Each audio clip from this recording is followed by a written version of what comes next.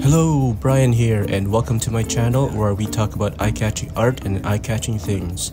In this video, we're on another plane to kick off a series of travel vlogs in the Philippines and Singapore.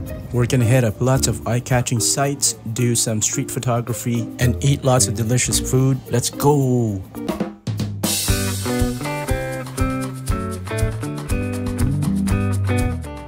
After 30-something hours in transit, we're finally in the motherland and into the hot and humid embrace of the Manila air.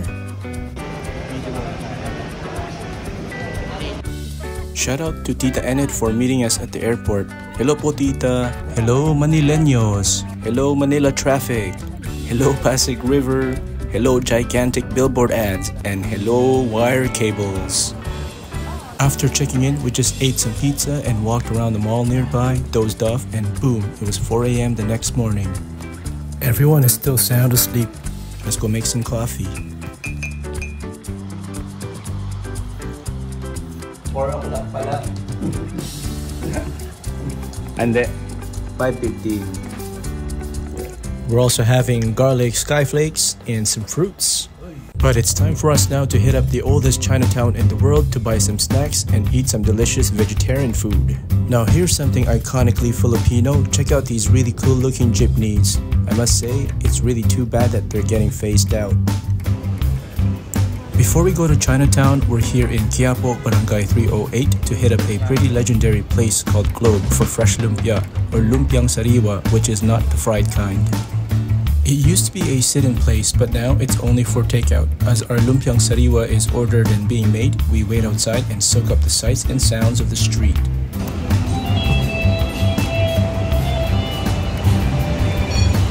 We hit up a Jollibee nearby and ordered some drinks so we can sit in and enjoy the lumpiang sariwa.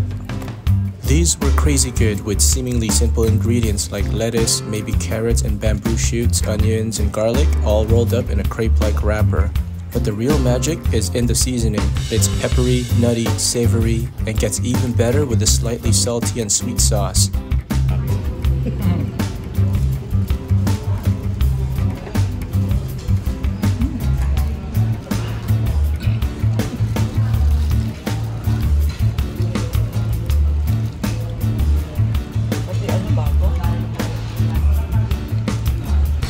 These were straight fire!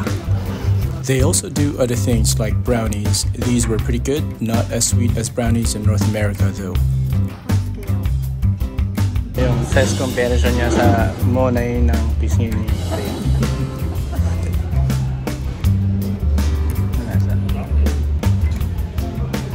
Pound cake. Pound cake. I think it's steamed, which keeps it moist, unlike baked ones with a crust. Pizza. Masarap. Kailan yung masin sarap ng lumpia?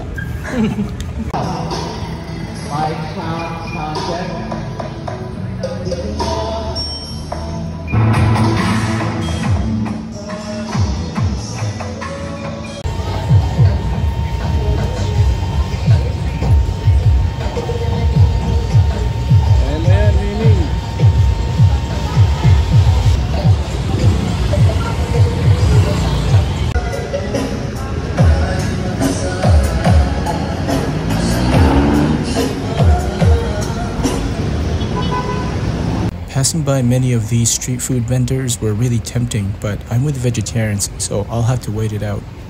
This is the Archdiocese Shrine of the Blessed Sacrament in Barangay 303, and we're about to enter through the Arch of Goodwill and into the oldest Chinatown in the world. Established in 1594, that's 430 years ago, man. There's action everywhere, and all I wanted to do was to bust out my Canon M50 and to take pictures, but I was discouraged because this place is apparently known for snatchers. But check out this place, it's like a gritty cyberpunk anime set.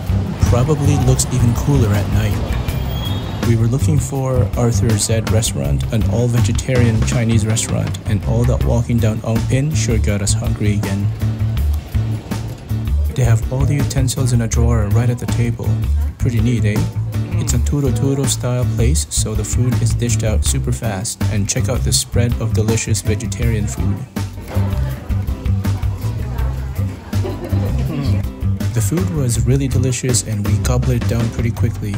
And to wash it all down, we got freshly squeezed sugarcane juice. This was just pure sugarcane and no ice added. Ano naman sin sugarcane to?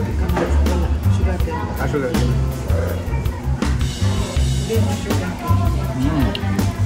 Concentrated, sarap. Matamis. Sino ba si Wong Kay? Sino nga ba siya?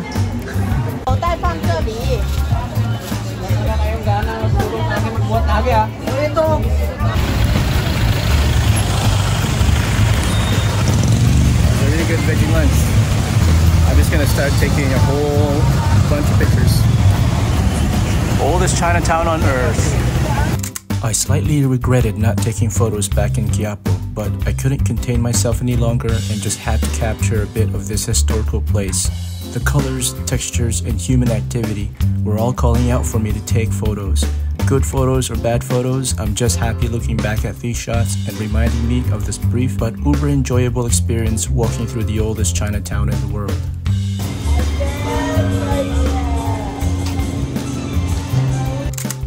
We picked up Tita Maribel's ukulele and bought some snacks for the long journey to Romblon. We caught a grab ride back to our hotel and I continued to snap away during the car ride.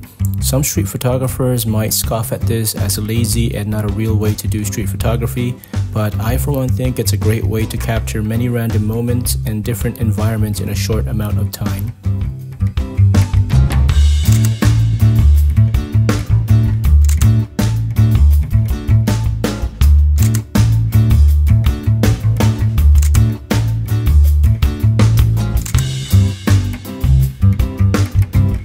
Just before going back to our hotel, Mohana and I went around an SM mall nearby and the traditional street food in the food court was calling my name.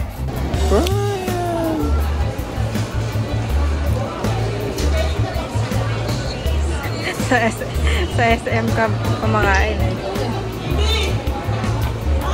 Just checking out more street food, but nothing that big can eat, so we're finally heading back to the hotel where a vegetarian dinner was waiting for us. Good morning, 6 AM na dito. At paalis na naman kami. Papuntang Romblon. Ano masasabi mo, Ben? Ganda ng buhok mo, ah. Matching kami. Kape muna tayo.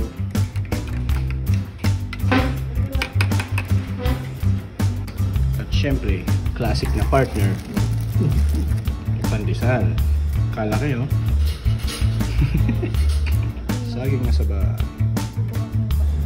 1930 pala yun. Veggie barbecue.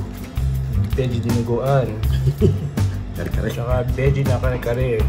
Sarap ko ang kuha. Maniwala na lang kayo. Yun yung sauce. Masarap sa pandesal. May mga ano na lang yan. And lastly, ube na hopya. Ay, hopya na ube.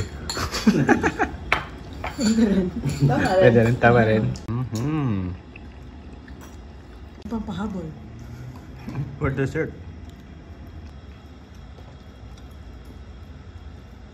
Hotel room, paalam.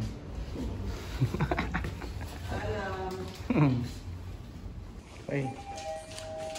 Let's go! Konting hakbang lang, nandito na kami sa bus terminal.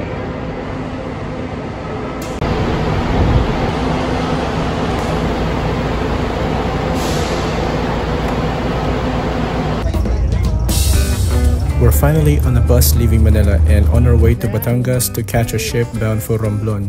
There are also vendors that hop on and off during stops and they sell fruits, munchies, and drinks. 14, 15, sandaan. Dali kuya ha. Ayan, 15 na, 15. 15 sandaan na, 15. Bili na kayo mga kababayan ko dyan sa Batangas. Mga tropa. Kuya. Apo. Salamat kuya. Thank you po. Okay. Mani po kayo dyan. Tubig, mani, tubig. Tubig. Wait lang. Mainit-init pa.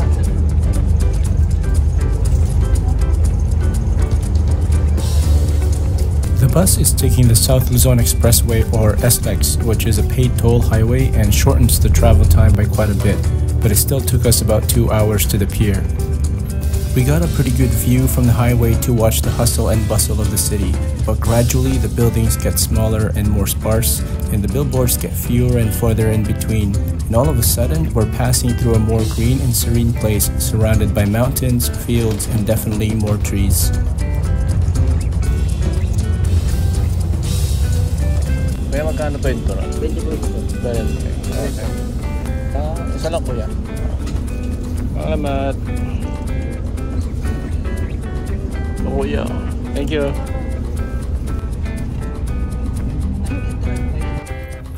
This is a turon. It's sugared plantain wrapped in a spring roll wrapper and fried. Delish. And just like that, we've arrived in Batangas. It was quite a bit of a walk from where the bus dropped us off to the pier itself. And once there, we bought our tickets and rushed to the dock, towing our luggages in the blazing heat. We were arriving late, but we just made it in time. That's quite the workout, man.